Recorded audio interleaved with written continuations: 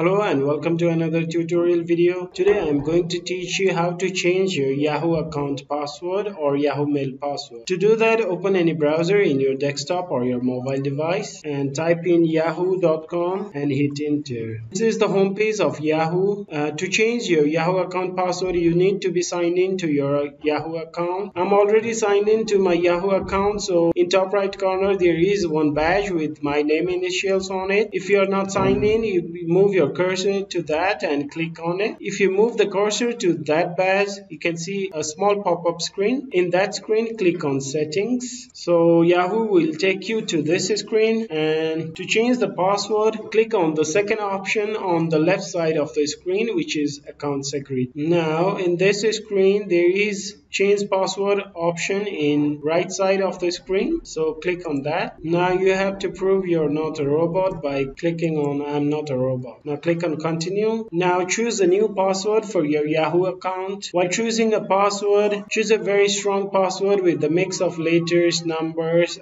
and special characters to make it strong, but choose a password that you can easily remember and enter that same password in next option also and click on continue. It's done. It's very easy process. Thank you for watching this video.